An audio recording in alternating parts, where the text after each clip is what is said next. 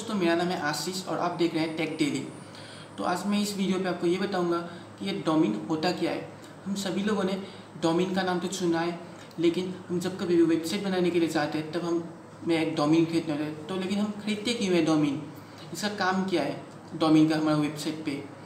ये करता क्या है डोमेन? तो हम सब कुछ इस वीडियो पर जानेंगे डोमेन के ऊपर। तो आप इस वीडियो को आखिर तक देखते रहिए। और वीडियो को शुरू करने से पहले बोलना चाहता हूँ, अगर आपने मेरा चैनल को सब्सक्राइब नहीं किया है तो प्लीज़ सब्सक्राइब कर दीजिए। और अगर आपको मेरा वीडियो अच्छा लगे तो आखिरी पे एक लाइक बटन दबा दीजिए, ठीक है। तो चलिए शुरू करते हैं। तो ये डोमेन होता क्या है? डोमेन बेसिकली आपका ये होता है कि एक वेबसाइट का एड्रेस। उसका मतलब आपको अगर किसी भी वेबसाइट पे जाना है तो आपको उस वेबसाइट का एड्रेस आपको पहले जानना होगा, तभी आप उस वेबसाइट पे जा पाएंगे। वही डोमेन होता है। फॉर एग्जांपल मैं आपको थोड़ा सिंपली बताता हूँ। www. के पीछे हम जो कुछ भी लिखते हैं उसे डोमेन बोलते हैं। फॉर एग्जांपल www.google.com, ये होगा google.com डोमेन, या www.gmail.com, ये gmail.com हो गया आपका डोमेन। तो वो होता है वेबसाइट का एड्रेस, जिस कारण से आप उस वेबसाइट को विजिट कर सकते हैं। अब जैसे कि मान लीजिए आप कोई भी वेब ब्राउज़र पे जाके www.gmail.com लिखेंगे, तभी आप gmail.com पे विजिट कर पाएंगे, क्योंकि आपने उस वेबसाइट का एड्रेस अपने ब्राउज़र पे लिखा है, सर्च इंजन ब्राउज़र पे। तो इसी कारण से आप उस वेबसाइट को विजिट कर सकते हैं। इसी कारण से हम जब कभी भी हम वेबसाइट बनाते हैं तब हमें डोमेन खरीदना होता है, जिस कारण से अगर कोई भी विजिटर्स आपके वेबसाइट को विजिट करना चाहता है तो उस विजिटर्स को आपका वेबसाइट का एड्रेस पता होना पड़ेगा, तभी वो आपका वेबसाइट विजिट कर पाएंगे, ठीक है। इसी कारण से हम डोमेन खरीदते हैं वेबसाइट बनाने के टाइम। तो इसी को मैं आपको एक प्रैक्टिकल एग्जांपल पे बताना चाहता हूँ। तो प्रैक्टिकल एग्जांपल आप ऐसे ले लीजिए कि आप एक प्लॉट खरीदने के लिए गए हैं या प्लॉट खरीदना चाहते हैं। तो क्या हुआ कि आप उस प्लॉट पे आप किसी लोग को बुलाना चाहते हैं या खुद जाना चाहते हैं, तो आप क्या करेंगे? आपको उस प्लॉट का आपको एड्रेस जानना पड़ेगा, तभी आप वहाँ पे जा पाएंगे या किसी को बुला पाएंगे। अदरवाइज आप वहाँ पे जा भी नहीं पाएंगे या किसी को बुला भी नहीं पाएंगे, क्योंकि आपको उस प्लॉट का आपको एड्रेस ही मालूम नहीं है। वैसे हम इंटरनेट की दुनिया पे जब हम वेबसाइट बनाते हैं तब किसी को अगर बुलाना है खुद के वेबसाइट पे, आपने जो वेबसाइट बना के रखा है, तो किसी विजिटर्स को बुलाना है, तब उनको आपका वेबसाइट का एड्रेस मालूम होना पड़ेगा, तभी वो आपके एड्रेस वेबसाइट पे आ पाएंगे। अदरवाइज वो आपके वेबसाइट पे नहीं आ पाएंगे। इसलिए हम वेबसाइट बनाने के टाइम हम एक डोमेन खरीदते हैं, जिस कारण से विजिटर्स हमारे वेबसाइट को विजिट कर पाए, ठीक है। और अभी मैं आपको थोड़ा सा टेक्निकल और डीप नॉलेज बता सकते हैं, आप दे रहा हूँ आपको। डोमेन आपका बहुत तरह का होता है। एक होता है CCTLD और एक होता है GTLD।